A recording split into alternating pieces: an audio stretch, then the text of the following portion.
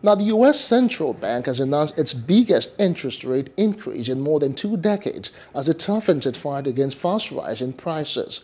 The Federal Reserve said it was lifting its benchmark interest rate by half a percentage point to a range of 0.75% to 1% after a smaller rise in March.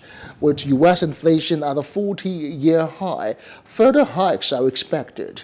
The push marks the latest effort to contain spiking costs being felt by households around the world. Please do subscribe to our YouTube channel and don't forget to hit the notification button so you get notified about fresh news updates.